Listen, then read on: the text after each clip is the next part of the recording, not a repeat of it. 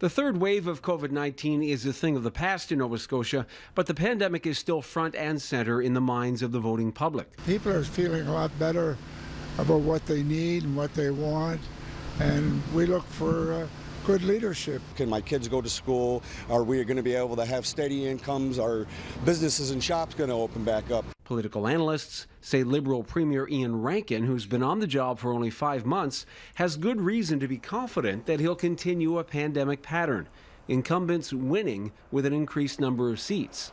The feds have been showering the province with cash. The province has been showering the people with spending promises.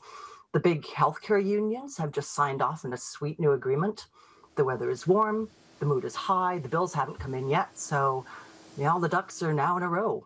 A great time for a sitting premier to go to the polls, except there's been a recent setback for Rankin, an impaired driving conviction that just came to light from when he was a young man. I was fined and my license was suspended for 1 year.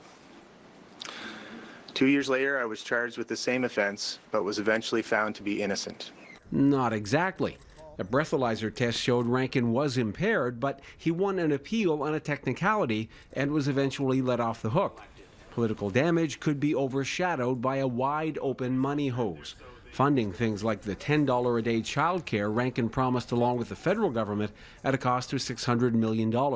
Affordable childcare will benefit thousands of working families, no doubt, particularly women and children in our province. The timing of the election would see the campaign completed before the start of the Mass Casualty Commission's public hearings into the Portapique massacre, which left 22 people dead and sparked outrage that authorities did not prevent it. His opponents, Tim Houston of the PCs and the NDP's Gary Burrell, have more experience as leaders, but neither man has captured the public's attention, something that could be a challenge for all three in a summertime election campaign.